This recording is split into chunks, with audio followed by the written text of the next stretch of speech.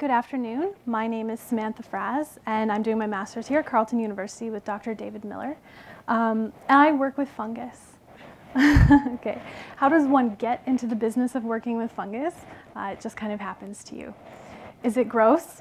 Sometimes. Is it slimy? Always. But is it important? I think so, and here's why.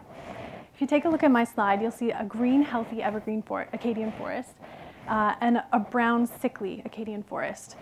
Now, this brown forest has been hit with an outbreak of the spruce budworm. The spruce budworm is an integral part of a boreal ecosystem, but there are cyclical outbreaks every century and have been for the last 8,000 years. So these outbreaks cause the defoliation of tens of millions of hectares of trees, making the spruce budworm one of the most destructive pests in North America. So this is really important for the Canadian forestry industry and forestry-dependent communities. We also have over 600,000 forestry-dependent jobs in Canada. But I said that I work with fungus, not trees or insects.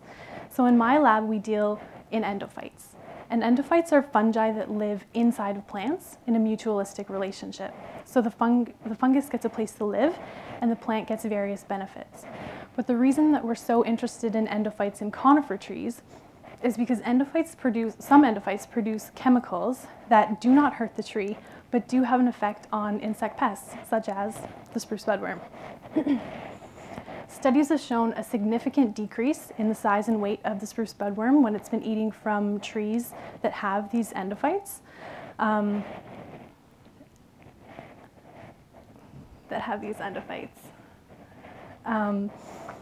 We have two different streams of research in our lab. The first stream looks at for new and different species of endophytes. So we're looking for producers of the best anti-insectant chemicals and compounds. And the second stream deals with the detection of these different species of endophytes in substantiated trees, which is what I do. So I'm able to extract the DNA from tree samples, and I'm looking for a specific gene region of these endophytes, of our elite endophytes.